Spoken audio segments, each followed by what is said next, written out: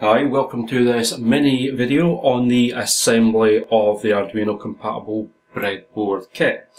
Right, this is the kit as you'll get it in your package. You get your breadboard, your 18 mega chip, you get a couple of capacitors for dealing with voltage spikes should you get any, you get a resistor, a reset button, you also get a 16 megahertz crystal, a couple of capacitors, and you also get an electrolytic capacitor. You'll be able to download the instruction sheets from proto-pic, and they are at the bottom of the page where you ordered or can order this breadboard kit. Right, now the way you put this kit together is there's a key feature you need to know on these chips, and that is where pin 1 is. Now this is marked with this divot for choice of a better word, and here's a close-up of it. Now this denotes pin 1 on this chip, and it goes from pin 1 down to pin 14, and then pin 15 up to pin 28. So it goes counterclockwise when you're counting, so 1, 2, 3, etc.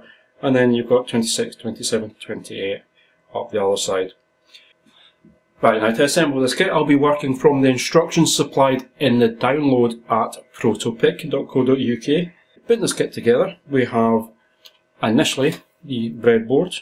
The chip is to be mounted at the bottom of the breadboard and pressed in firmly. As you can see, it sits nice and flat on there. Next, it's the capacitors. So if we get one of the orange capacitors, this goes between pin 7 and 8.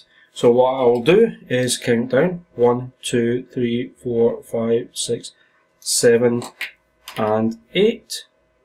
So that will go in between pin 7 and 8 there.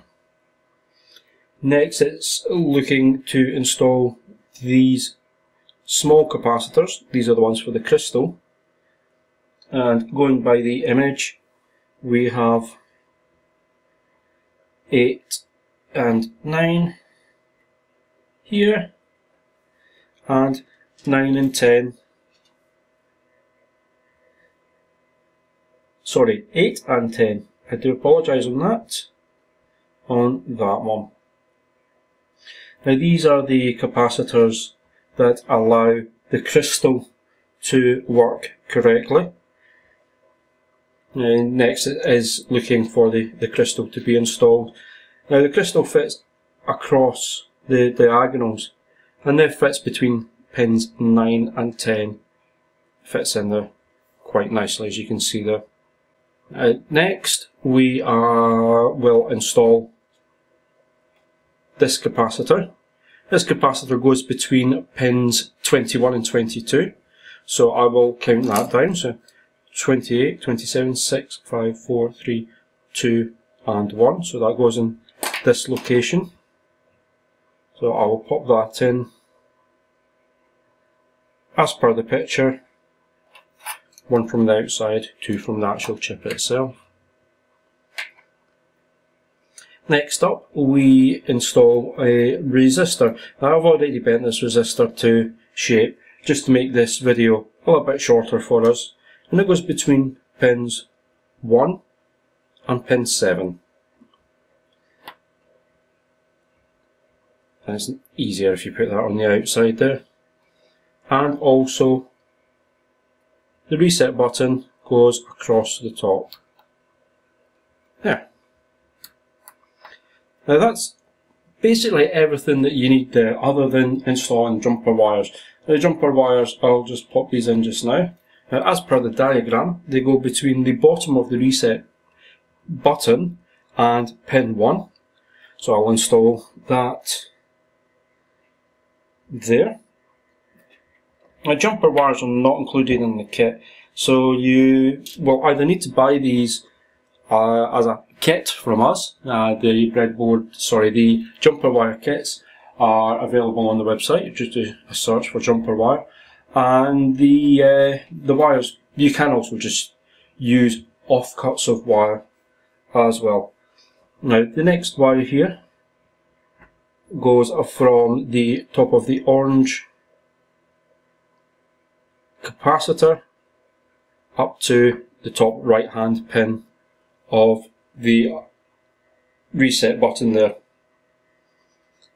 Next we have two wires to carry the power across from one side of the board here, and that is going across, and that's going into the one connection between the resistors there.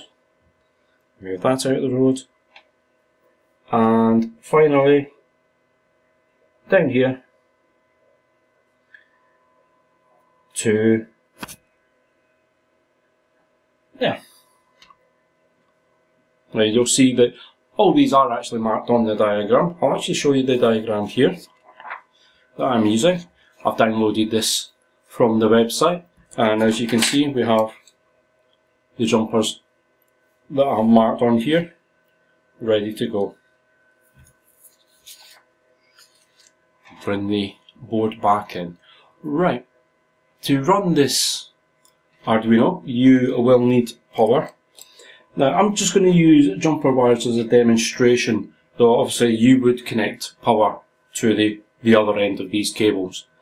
But when you come in, what you need to do is have a negative wire that goes to where the blue and green wires I'm using in this case are, and that would run off to your negative or ground.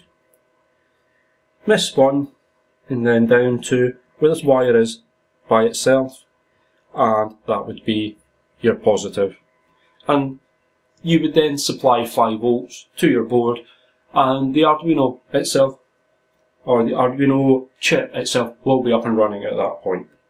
Now the Arduino itself has all the pins numbered in a nice easy format for you to understand, 0, 1, 2, 3, etc. Now the chip itself doesn't have these marked, and for instance on the Arduino, pin 13 on the chip is not the 13th pin. What I'll do is I'll bring in the pin mapping just now, and I'll explain this for you. So there we have the pin mapping. Pin 1 is your reset button. Pin 2 is digital pin 0, or your receive on the UART. The third pin is digital pin 1, which is the transmit on the UART. And then you go into your standard digital pins. So you have pin number 4, or the 4th pin is digital pin 2. That's fine down to the 6th pin. Then you have VCC, which is your power supply, ground, and your crystal. That's what the crystals and the capacitors are connected to here. Then the 11th pin down is digital pin number 5. Now we've included this in the download, so you can transfer your own design to a standalone version relatively easily. All you have to do is remember to look up this particular sheet. And as I was saying, pin 13 is not on the 13th pin. Pin 13 is actually on the 19th pin there.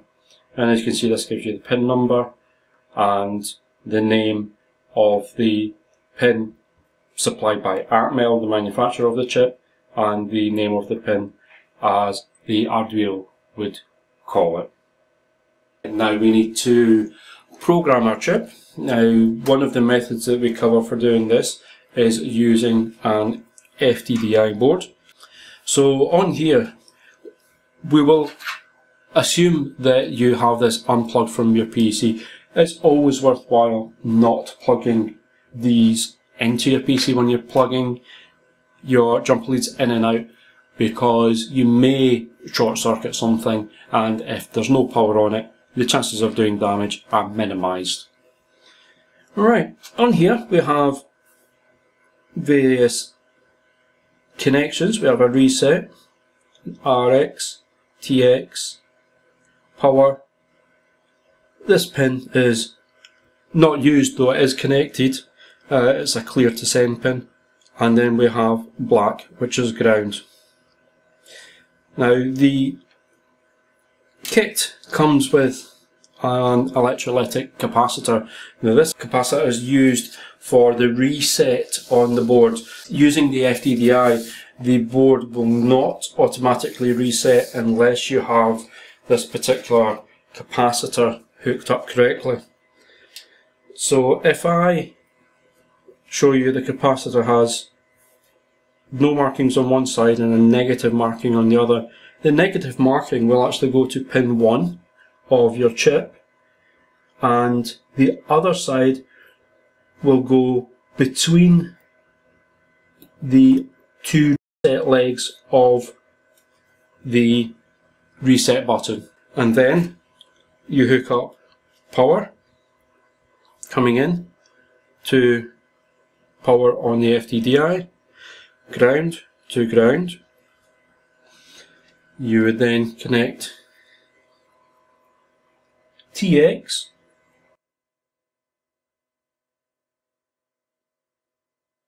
to pin 2, which is receive, because you're transmitting from the FTDI and receiving on your standalone. You would then receive the transmitted information from the standalone chip, and finally you have the reset line, or the DTR line, and that goes to the positive side of that capacitor, and that would be a standalone based programmer as well. You select your Arduino Uno on the IDE, you hook this up using the USB lead. You would then select whatever COM port your FTDI board was on, press upload on the IDE, and that's your chip programmed. And that is our Arduino compatible breadboard kit. Thanks for watching.